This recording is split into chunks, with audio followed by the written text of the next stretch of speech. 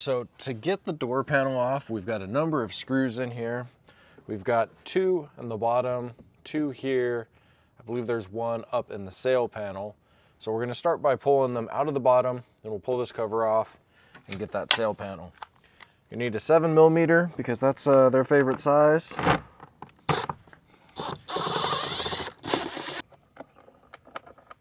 And these are just coarse thread. They go into little plastic anchors. To get our grab pull handle off, there's a small little opening here on the bottom to get your trim tool in, and then you can pop it off.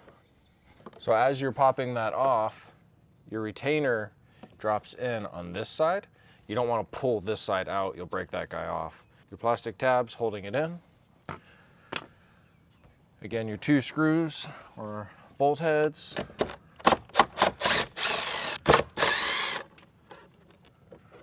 To get our sail panel off, we're going to come in from over here, give it a little pry.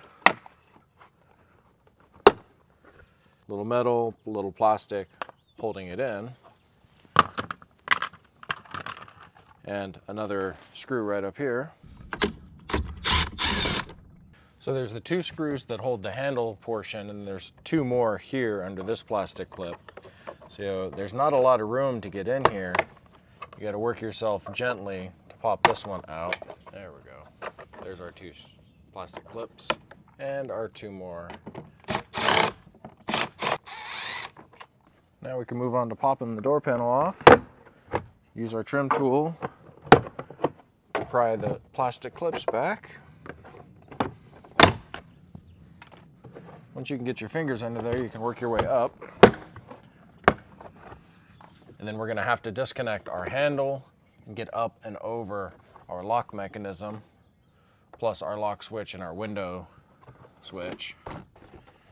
So up and over, clip at the top. Always try not to pull away too forcefully. All right, so this part is where a lot of folks are going to wind up struggling, much like I did. If you look at the backside of the release mechanism, you can see these little arrows here. What they're indicating is to push down on this little plastic piece right there. Once you do that, this will tilt out of the door. Nice and simple, you won't break anything. Your other connectors, your gray connector, you've got this little push here, this connector up here, same thing, little push tab, and the last one there, little push tab. Makes this pretty easy.